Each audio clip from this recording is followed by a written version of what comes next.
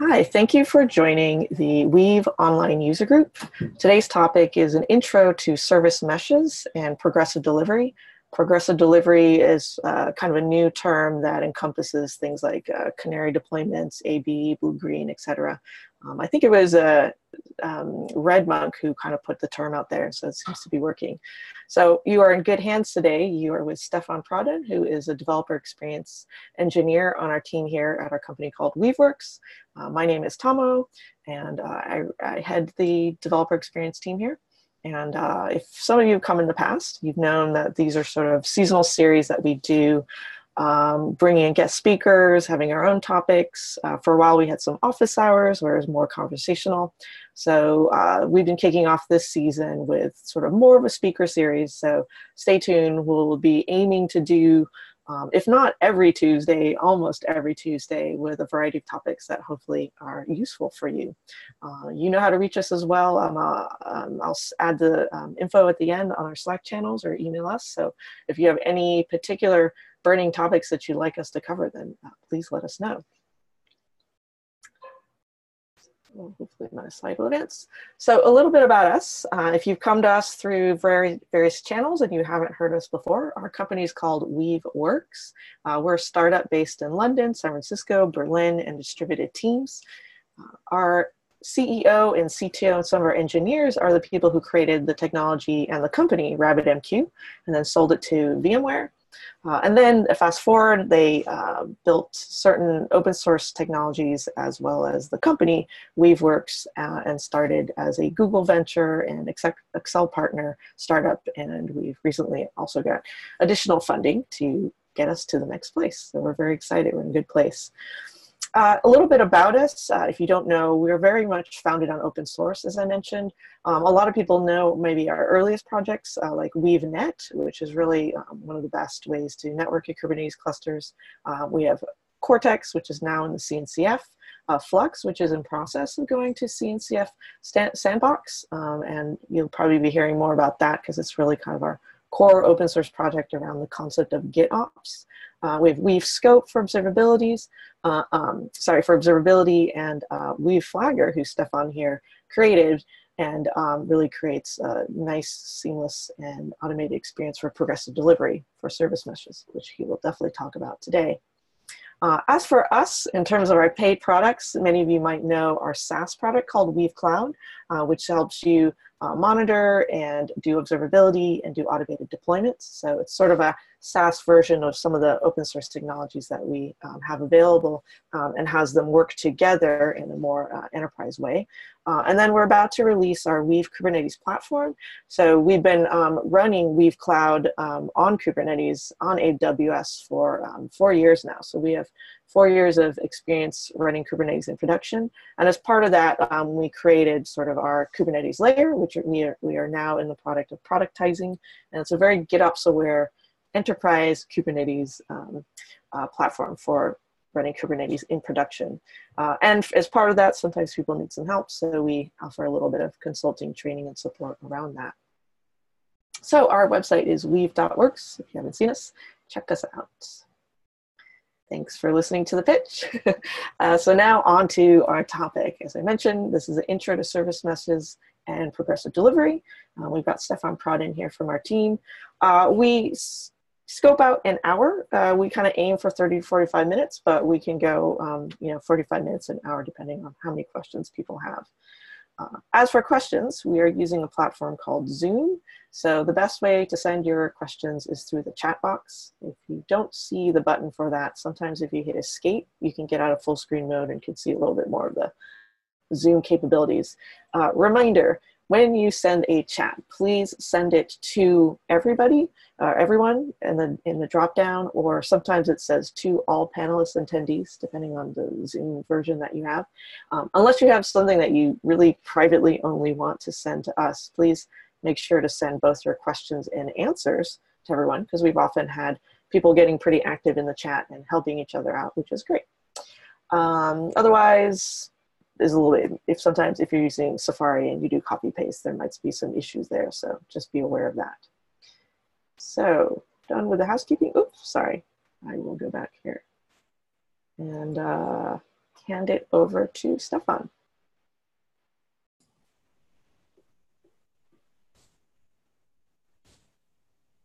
Let me know if you need me to stop sharing my screen. All right, looks like you're good. All good.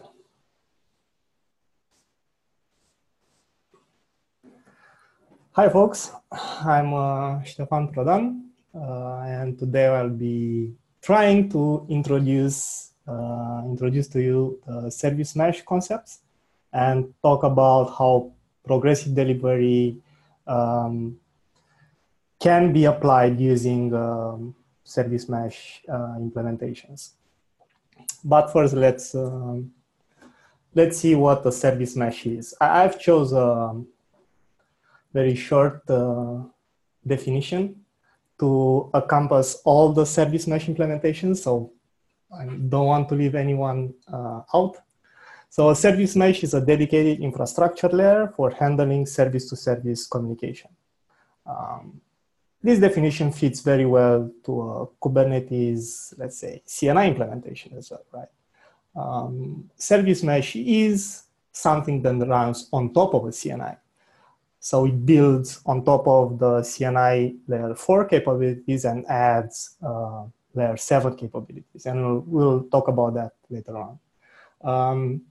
The main components of a service mesh are a data plane and a control plane. Data plane is made out of lightweight proxies.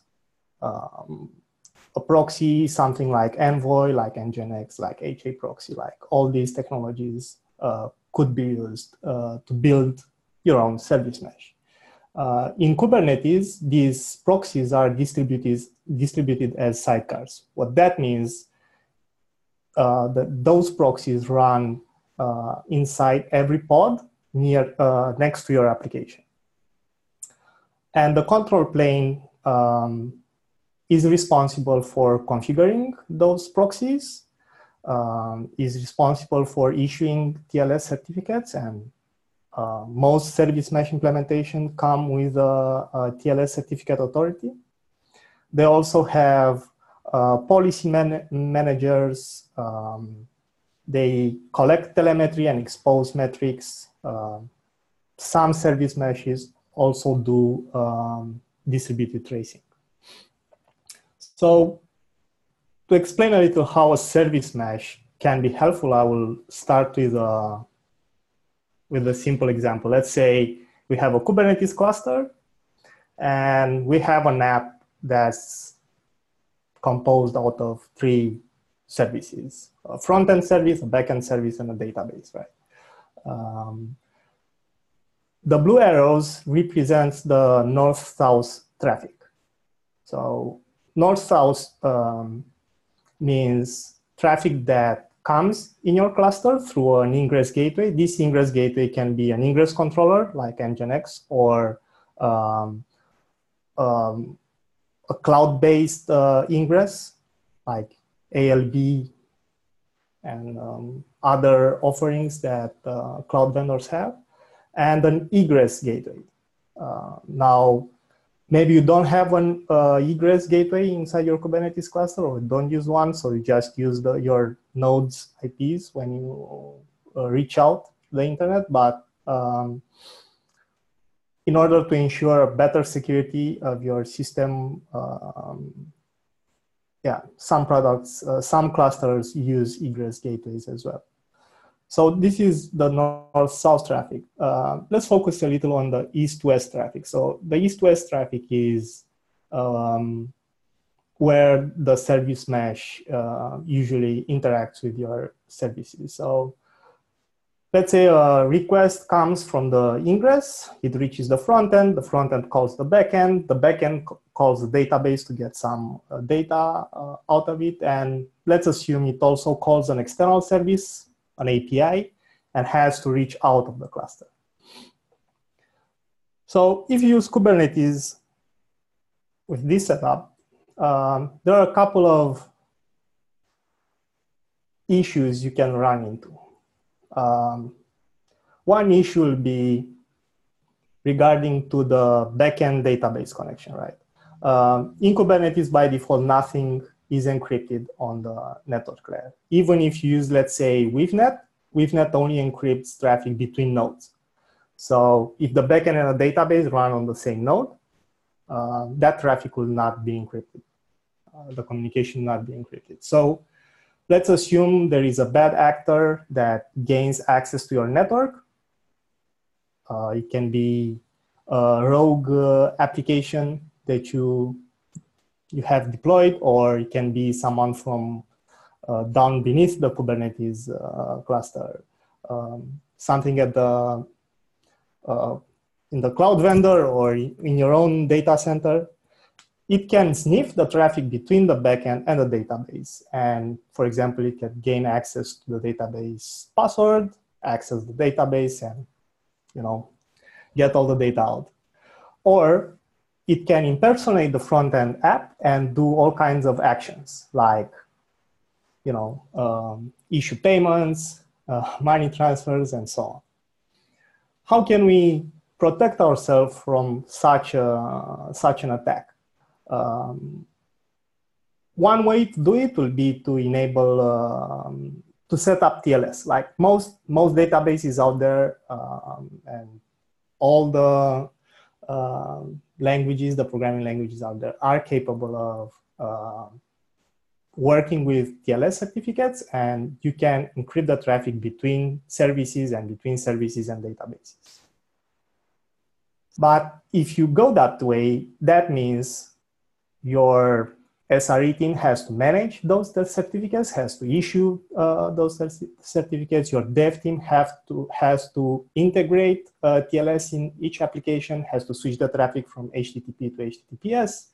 You have to configure the TLS certificates inside the database and so on. So it's a lot of work. It's not easy to implement mutual TLS across your Kubernetes cluster, because you have to touch each application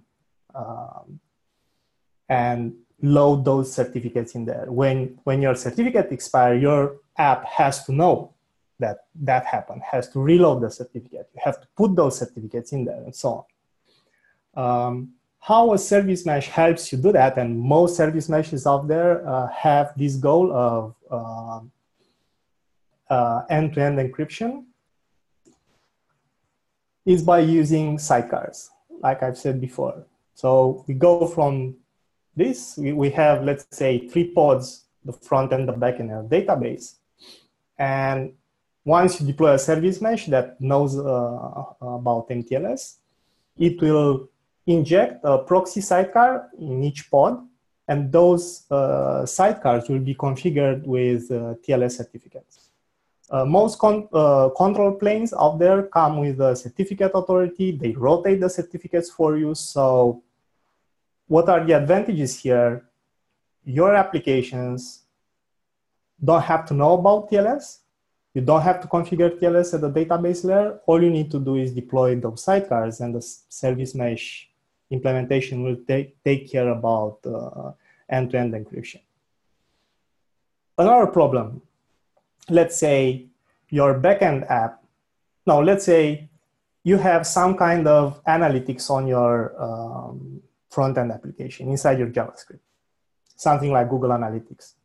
And you get a report from there that, let's say, 10% of your requests to the front-end service have huge latency. Maybe it takes 5 seconds, 10 seconds, 15 seconds. How do you know where is the problem? Because you see this from outside your system, right?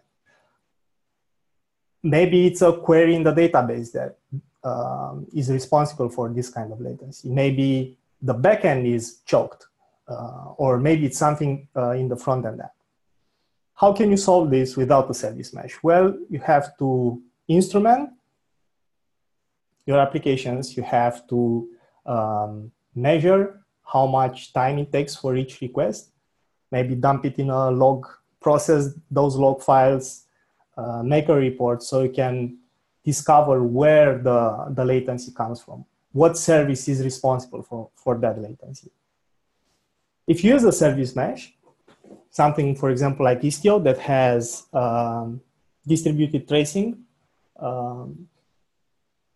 what happens is, because all the traffic is routed, ingress and egress is routed through this proxy sidecar, the sidecar will be able to add tracing headers. So when a request comes from the ingress gateway and hits the front end, from the front end to the back end, you have a trace for all these requests to the database and back.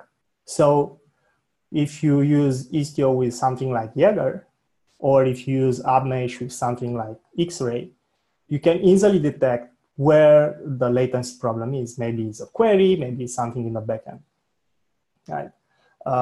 And you get this tracing capability without instrumenting your application, without your application being aware of Jaeger or X-Ray. They don't have to push data there or record it.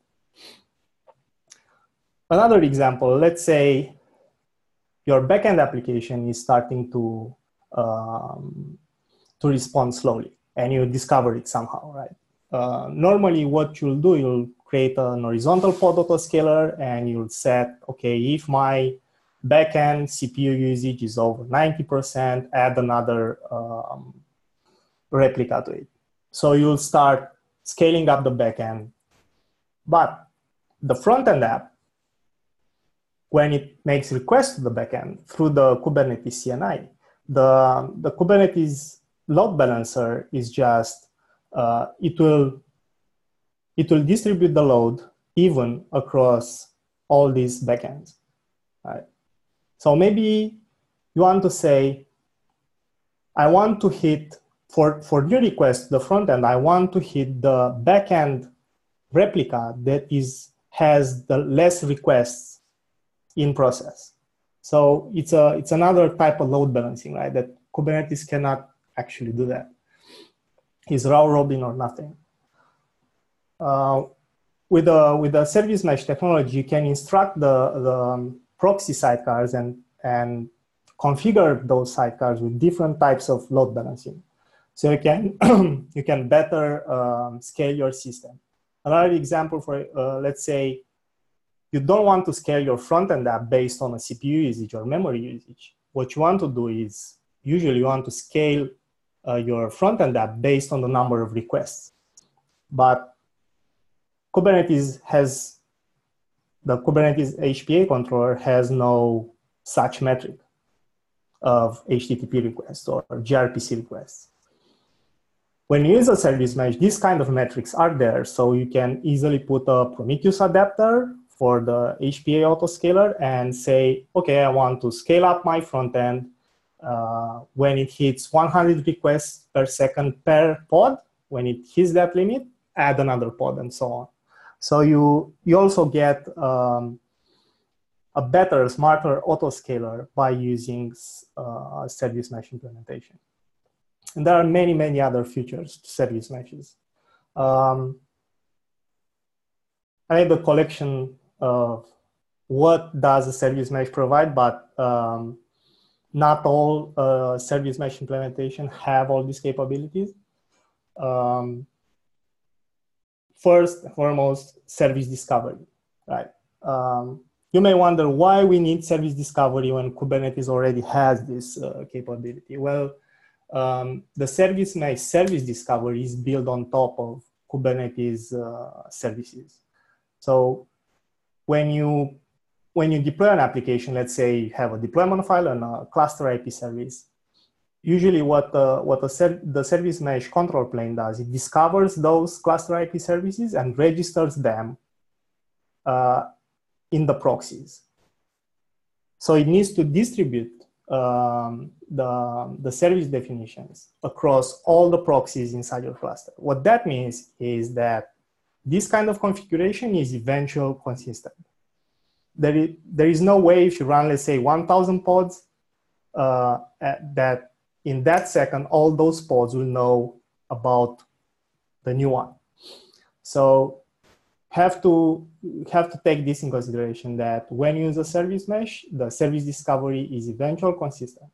And some service meshes also use caching. So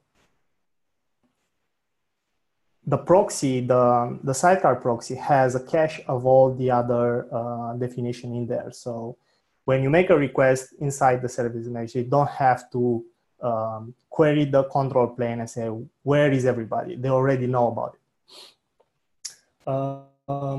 Another thing that the service mesh provides is load balancing. One interesting thing about load balancing here is that you can do consistent hashing. What that means is that you can enable something like session affinity. What's a session affinity? Let's say your app, it's a stateful app, and if a client accesses your front-end app, let's say, it needs to access all the other sequential requests have to be routed to the same instance, to the same pod. Using something like a load balancing based on consistent hashing, you can achieve this session affinity. Other things that service mesh adds to the Kubernetes round robin is list requests. So you can say for new requests, forward them to the pod that has that's processing less requests than the others. Also, you have zone and latency aware things.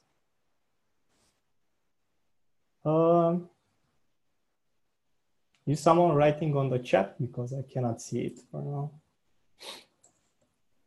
It's just me wondering if we lost her video or if it's just me. I can see it. Oh, really? Okay, maybe it's just me. Strange. No problem. Okay, back to the list. Communication resiliency. This is something also important from a service mesh perspective. Like, if you don't use a service mesh, you have to have some kind of libraries inside your apps that know how to retry HTTP calls or gRPC calls, that have timeouts, that implement some kind of circuit breaking, that knows about rate limiting and so on. And it gets harder and harder. The more services you have, the more languages you use to write those services, the harder it will be to keep them updated with all these features. Using a service mesh takes away the need of you to actually implement all this stuff inside your application because the proxy can do retries for you, can do circuit breaking so you don't overload your network traffic when something goes down. And it can also do rate limiting. If you know that, let's say, a web API cannot handle more than 1,000 requests per second, you can configure that rate limiting inside your cluster without building rate limiting inside your API service. Security, it's another important feature. It has two aspects: end-to-end encryption, which can be done with MTLS, and authorization policies. Authorization policies are something like, if we go back here, let's say someone gains access to our front-end app. There is a vulnerability there. The front-end app should never connect to the database because everything goes to the backend. If you don't use a service mesh, there is nothing stopping the attacker to go from the front-end app directly to the database. If you use a service mesh, you can put in place some policies, and only the apps that needs to talk to the database, only those applications will be able to issue connections to the database. So it's another layer of protection that you can add with a service mesh. Observability, it's a great feature. You get layer 7 metrics. What that means, you know when an HTTP 500 happens, when a 404 happens without having to instrument your apps, without having to look at logs and so on. You get tracing, and you can build alerting on top of those layer 7 metrics. Most service meshes out there are exporting these metrics to Prometheus. And with Prometheus, it's very easy to build an alerting system on top of it with Alert Manager. Another important feature of service meshes is routing control. What that means is that you can shift traffic between, let's say, app versions, and you can also do with some service meshes mirroring. And last but not least, a very important feature, every service mesh should have a programmable interface, an API. And most of them come with Kubernetes custom resource definitions, so you can control the service mesh configurations through Kubernetes objects. Let's look at the service mesh implementations. Hey, Stefan. Yeah. Did you want to leave questions to the end, or do you want to do them during? Sorry, forgot to ask in the beginning. We had one question, so. How can I see it? I pasted in the chat. So, in which scenarios is API rate limiting implemented using service mesh sidecars, proxies versus API gateway? What are the pros and cons? I'm not sure if this is a much longer answer. No. So if we look here for the front-end app, if the front-end app, let's say it's a web mobile API or something like that, it makes sense to implement rate limiting at the ingress gateway level. Something with, let's say, Nginx or Glue or HA proxy. There are so many reverse proxies / API gateways out there that have this capability of ensuring rate limiting. But what happens if your backend is an API, right? Your frontend will not go through the ingress gateway to reach the backend. So in a, let's say, like function as a service platform, everything must go through a gateway, but that adds latency. So you'll just route all the traffic outside the cluster to reach another service. That's not so, not that good for every use case. So if you have a backend API, you should use rate limiting to defend it against, I don't know, some other app that, there is a bug, it goes crazy and makes 1,000 requests per second. Instead of bringing down your whole backend, that rogue app, that bug will not cause a disaster, right? You can stop it there. Okay, back to the service mesh implementations. Of course, there is Istio. Istio has a control plane that's made in Golang and uses the Envoy proxy for data plane. Some disadvantages of Istio is a complex system.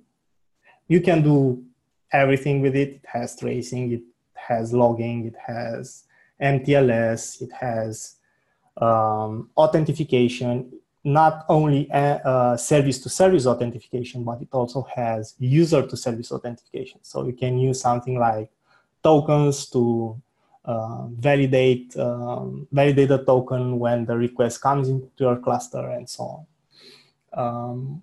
One downside to Istio is that, from my experience, is a resource-hungry control plane.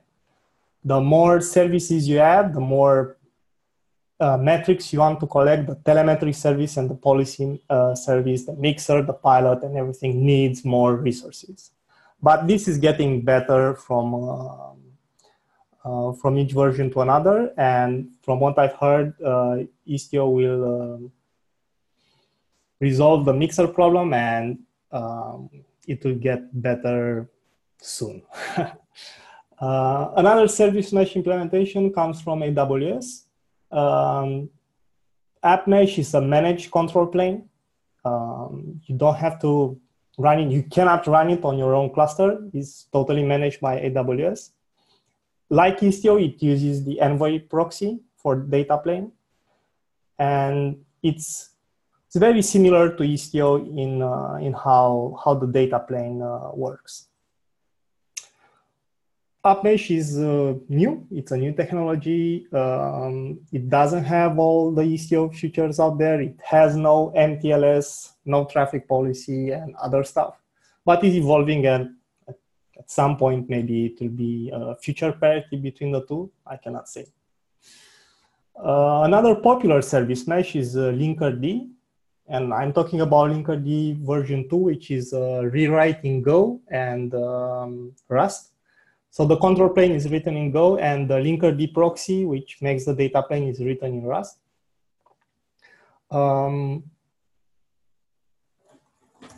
It has no distributed tracing capabilities. I couldn't find something like that in the roadmap, but soon Linkerd will have traffic shifting capabilities. Is on the roadmap. There is a service mesh interface implementation that will, from what I've heard, next release will come with traffic shifting. And that will help a lot with building progressive delivery pipelines on top of Linkerd, which now it's impossible because you cannot control the traffic inside the cluster. And the last implementation I've put on this list is Console Connect. I don't know much about Console Connect. I didn't try it. What I know is from their documentation, the control plane is managed by Console itself, and the data plane has to be built inside your app. It has no layer 7 traffic management, even if I've seen you can use an Envoy proxy with Console. So maybe adding that Envoy proxy to the Console Connect to get layer 7 traffic management. And it has no Kubernetes CRD support yet. Okay, let's look at some examples from here. This is how Istio looks. The control plane is made out of many services. Pilot is the service in charge of distributing the configuration to the sidecars. And Galay is distributing configuration to the mixer. And mixer is the service that is in charge of policy checks, telemetry, and has all these plugins, these adapters. So you can send metrics to Prometheus, you can send tracing to Jaeger, and logging, and many other things. And it also comes with Citadel. Citadel is in charge of configuring TLS for the proxies, rotate them, and so on. Inside the Istio control plane, there is also Prometheus server, and you also have Kiali, which is an observability tool. You have Grafana with dashboards and many other things. How Linkerd looks is quite similar to Istio. The control plane has a couple of services. Identities is the one responsible for TLS. And instead of the Envoy proxy is a Linkerd proxy. Right. And it also comes with Prometheus, Grafana, and it also comes with a nice web interface. Okay, so we got to the second part of the presentation. How does progressive delivery fit together with the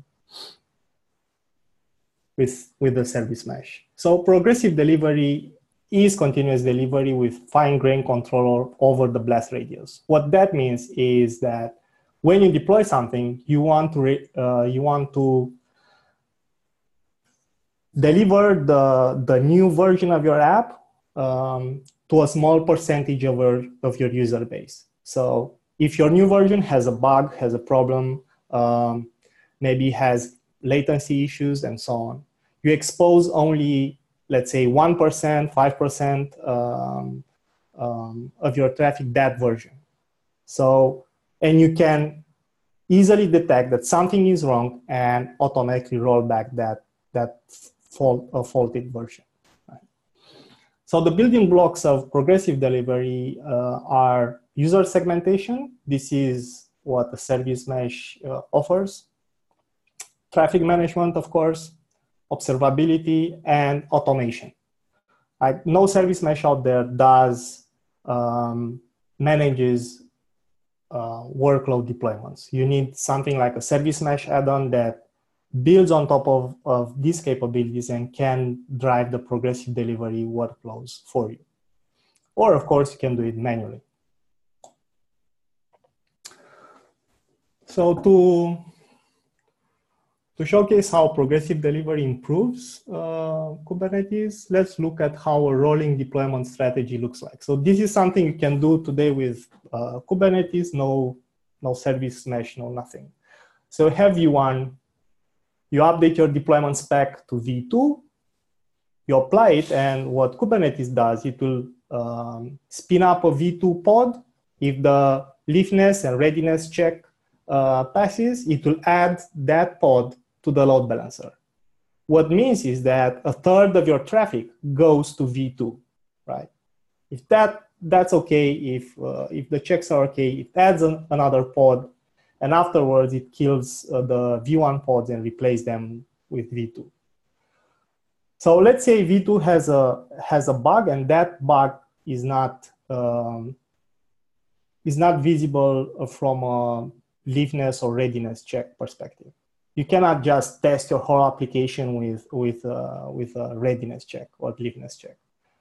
So if V2 has a problem, and let's say you discover it before the rolling update finishes, you'll expose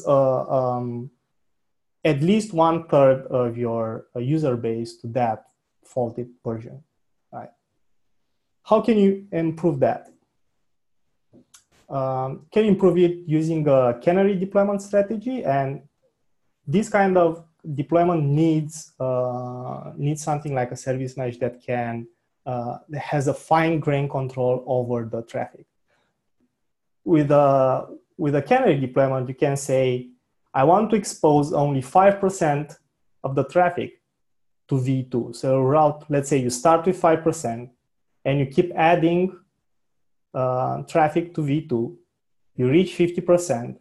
If everything is okay, everything is good, then you replace V1 with V2, right?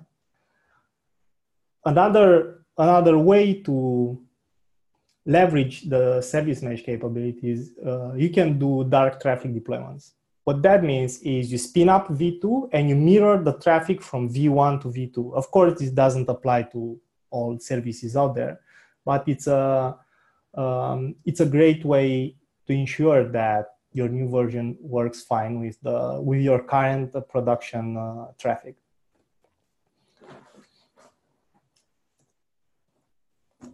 And I want to talk about Flagger a little bit. At the beginning here, I said that the building blocks are user segmentation, traffic management, observability. Okay, you have all these tools when you use a service mesh, right? You can build Grafana dashboards. You can look at your app while you are deploying a new version, detect that, oh, okay, something is wrong, manually edit those YAMLs and roll it back, right? You can do this. But if you want to be, I don't know, free of looking at dashboards, or maybe you have hundreds of services running in your cluster, this doesn't scale. You cannot have dedicated people to look at dashboards every time you do a deployment. So what Flagger does, it creates a shadow deployment of your app called primary. And when you change something, let's say you change the container image, it spins up that new version. It routes some traffic to it. It reads from Prometheus metrics like HTTP error rate, latency, or custom metrics like how many connections are open in my database and so on. And based on those metrics, on those KPIs, you can validate that the new version is okay, and only then Flagger will replace the primary deployment with that new version. And Flagger implements a couple of strategies. You can also apply things like A/B testing, and it works only currently with Istio. Because AppMesh has no headers or cookie routing capabilities. what A/B testing means, you say, okay, if a header is present or a cookie is present, and that header has a value, I don't know, something like test user, only for those requests, you will route the traffic to the Canary instance, and you will expose only those users to the new version. That's A/B testing. And a third strategy that Flagger implements is blue-green, where it spins up the Canary. It runs conformance tests with, let's say, Helm test or some other testing platform. It runs load tests tools, so it can measure how your new version reacts to load. And if everything is okay, if all the metrics are looking good, then it promotes the Canary in production. So this is how Flagger leverages service mesh technologies to give you an automated way of running progressive delivery workflows. And that was my presentation. Tao? Thank you so much. We have a few questions that just came in at the end, and thanks for posting to everyone. Daniel asks, does Flagger do any kind of comparison against a baseline deployment, or does it only take the metrics of the Canary into consideration? If it's the latter, Canary, do you see any downsides to not using a baseline in your comparison? Yeah, that's a good question. So I've implemented Flagger. The first implementation of Flagger was only by looking at the Canary metrics, because I didn't want to spin up a clone of the primary deployment. But this is on the roadmap. At some point, I will do the baseline comparison. As of today, you can decide if a Canary is good or not based on thresholds and metrics that only the Canary exposes. So it's different to how Netflix does Canary deployments.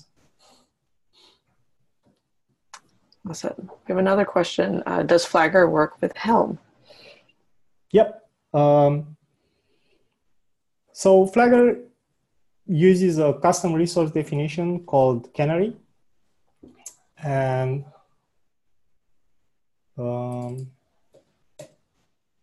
one second, I'll show you.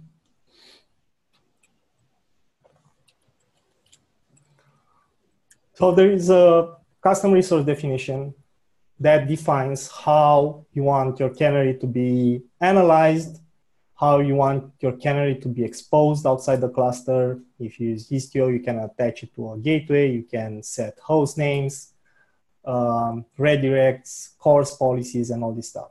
This file can sit in a Helm chart along with your application. There is also an example of that chart here. So here is a pod info, a demo app, and inside the templates has a deployment spec and a Canary spec. And a Canary spec refers an horizontal pod autoscaler and any deployment that are inside this Helm chart. So yeah. And also in the docs, you can find the dedicated section of how you can run Canary deployments with Helm and also integrate Helm test before the traffic is routed to the Canary.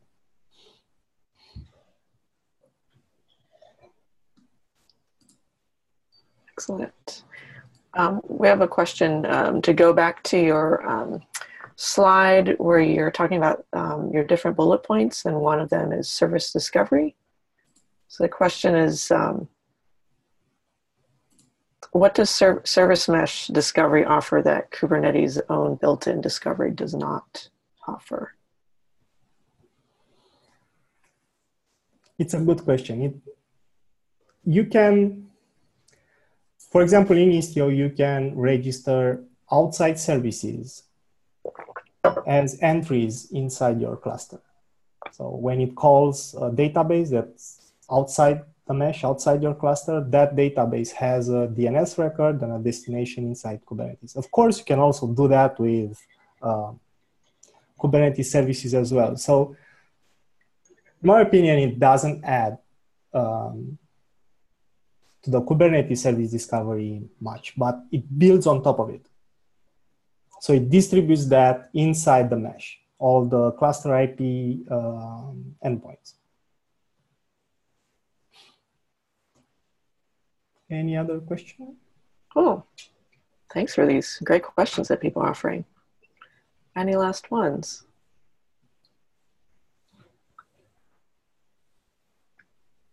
We'll give it a moment. Yeah, thanks everybody for joining. Thanks for these great questions. Seems like people are coming here to this intro, but you've at least done some research and thought about, or maybe tested out some aspects of service meshes that are out there. Okay, I'll still give people 1 minute, but while we're waiting, I will get back to my slide deck. You guys, oops, did I just share the wrong thing?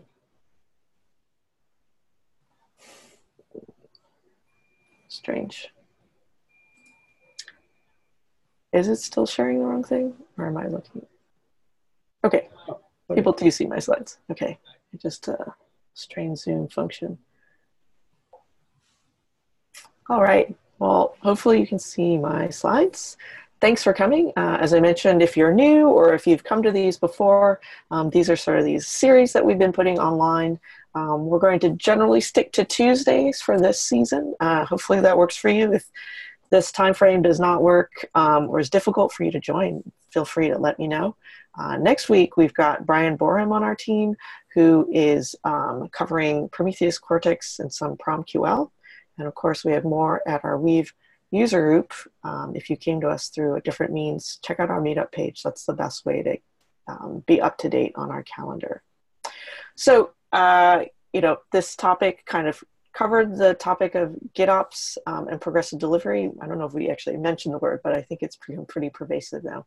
As I mentioned, we're working on a Kubernetes platform. So if these types of concepts or this type of work is something that you'd like to do, then our platform will definitely get you there. So if you'd like more info, please feel free to email me, or you can join us on Slack if you haven't joined already, and we are there to answer your questions. So with that, we'll double check to see if there's any other things on chat. We've got Stacy here, by the way. Anything? I don't see anything else. Okay, looks like we're good. All right, thank you, everybody. Thanks so much for joining, and we'll see you next week. Thanks, Stefan. Bye. Bye.